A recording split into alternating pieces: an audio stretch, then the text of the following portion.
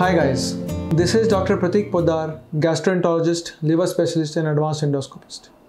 Today we'll discuss when do you come to me. So as a gastroenterologist, when do you see a gastroenterologist? When does a patient come to a gastroenterologist? Well, whenever you feel that symptoms of gastrointestinal tract like acidity, bloating, diarrhea, constipation are happening on a regular basis, it is hampering your quality of life, you are suffering, and it is causing problems in your functioning, in your work, in your life, in your lifestyle, that is when you should see a gastroenterologist. Because you should not live with the disease, you should not suffer in silence.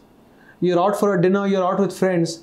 If you cannot enjoy the moment because of gastroenterological symptoms, you should consult a doctor and talk to them how to get rid of the symptoms.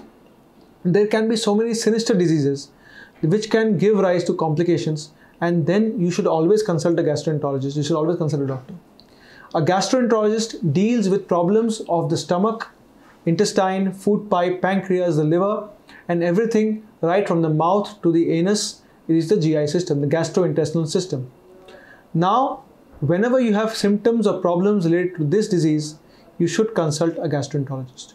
So if you have jaundice, loss of appetite, loss of weight, any bleeding from the mouth, any bleeding in your stool, if there is any black stools which is suggestive of bleeding, if there is any recurrent vomiting, acidity, severe bloating, accumulation of fluid in the stomach, in the abdomen, accumulation of fluid in the legs, if you feel you have liver disease, jaundice is increasing, there is a lot of itching, you must consult a gastroenterologist or a liver specialist and get your disease treated.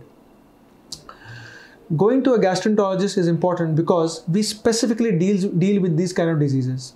So it is day in and day out we see a huge number of patients who are suffering from gastroenterological issues, and we can diagnose conditions at the right time and treat the conditions, because any delay in such treatment can cause loss of life. It can cause complications which may not be reversible and which can cause problems. Certain diseases like pancreatitis have to be treated at the right time before the patient can land up with serious complications. Thank you.